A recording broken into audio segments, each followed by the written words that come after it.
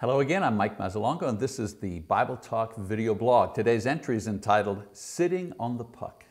Well, back in the old days, I hated the Toronto Maple Leafs.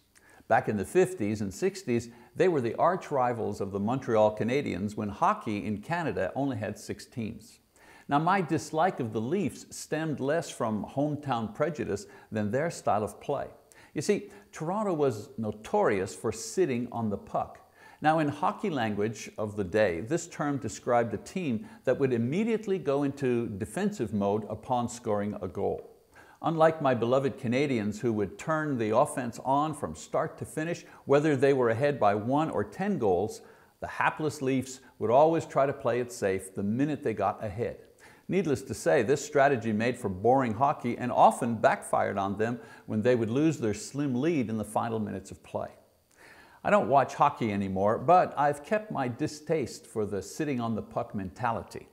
Nothing great was ever accomplished with this strategy, and nothing great was ever sustained with it as well.